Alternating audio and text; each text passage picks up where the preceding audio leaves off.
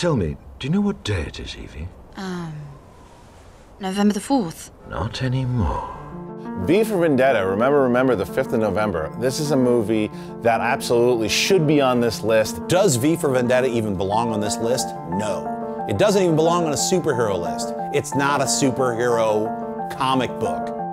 You're insane. Well, is he really a superhero? He sure is, the same way that Batman is a superhero. I mean, when you look at things like Batman and Rorschach, they're very similar in their methods. You know, V is just kind of a different take on that. What is his superpower? It's called Criminal. It's a crime drama. He's a terrorist. It has no superheroes in it at all. There's nothing supernatural. There's nothing super about it. They're not even, the characters aren't even super. All of them are conflicted and are human and have problems. People who said, this isn't a comic book movie, this isn't a superhero movie, this doesn't deserve to be on the list. You're wrong. You're wrong, Schnepp. You're wrong. Should it be on this list? I don't think so, but I'm okay with it. Bollocks.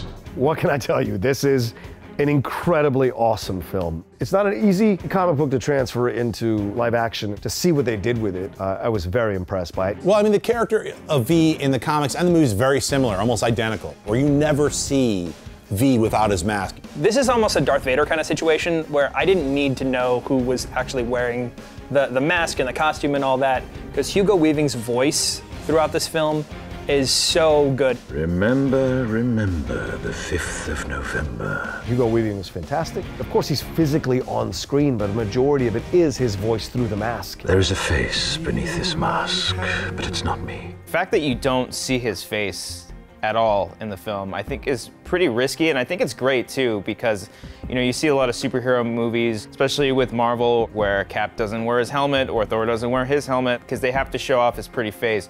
Hugo Weaving, not to say he's not a pretty guy, he's a good looking guy, but I wish they did that in a lot more films. Who is but the form following the function of what, and what I am is a man in a mask. I love the introduction of V. Voila! That's just a great way to meet a character. The only verdict is vengeance. I have seen for Vendetta, and I very much regret it. V for very much regretting having gone to see it. I did see it in theaters, but I don't know if it was opening night or if it was opening weekend or weeks later. It just didn't land with me. Didn't really like it. I know when you think, 20 bucks is an arbitrary number. It's not gonna ruin your life if you waste 20 bucks. When you think about it, all the 20 bucks that could have been saved by people not going to see V for Vendetta could have been donated to a charity called V for Valuable People. I don't know, just saying. Save your money, kids. Don't go see V for Vendetta. Are you like a crazy person? I feel like the biggest transformational character is the one played by Natalie Portman. I'm Evie. I think Natalie Portman, I think she did a fine job as Evie. The big thing was everyone's talking about when she shaved her head for this role. She went all in for this one. When Natalie Portman does that, she is at her best. When she goes all in on a role, we don't see it all the time, but she did it in this movie, and I think that's one of the things I loved about it. Natalie Portman in V for Vendetta is highly forgettable. I don't remember her. I remember she shaved her head. You're sick! This film is more about Evie than V because it's about him passing on what it is to be a revolutionary. She goes through all kinds of torture, and then it turns out that that was V the whole time, just testing her. Is that right? Is this person being conditioned to think this way? He's kind of a dick for that. But honestly, like, that's one of the things that makes this character so interesting. My favorite joke of this movie is when they say that James McTeague directed this. We know that the Wachowskis directed this. They directed it from start to finish. The Wachowski influence in this it's obvious and it's not. This came out after The Matrix, and so many films that came out after The Matrix had this kind of Wachowski flavor to it.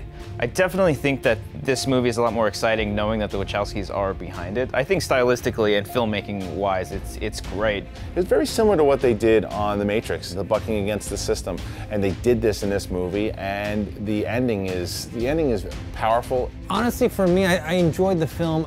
I think the ending for me fell flat. Like everybody's putting on these masks, these V masks. That's not how the comic book ended. I felt like that ending was a little too happy and too pat for something as serious and dense as what they were dealing with.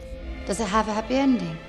As only celluloid can deliver. Personally, V for Vendetta, I would put a lot lower on the list or remove it completely. Well, I can tell you V for Vendetta is one of my favorite comic book movies, and the fact that it's number 31 is ridiculous. I have to put it in the top 20, so I think it belongs there. V for Vendetta at 31, I really like this film. Definitely deserves to be on the list.